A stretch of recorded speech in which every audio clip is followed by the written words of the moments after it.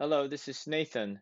I think in general, the Germany-China relationship, the criticism on it mostly rests on the kind of wishful thinking that Germany still has to China, which they think that they could change China through trade to change, and hoping that when China, the middle class rise up, the problems of democracy, rule of law, and accountability could be solved by the demands of people naturally. So I think they have been relying on this narrative for a very long period of time, and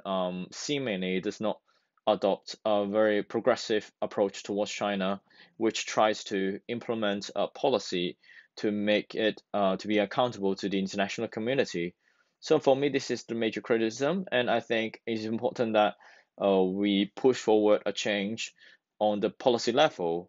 that Germany stopped thinking China as a strategic partner, and well, they need to implement policies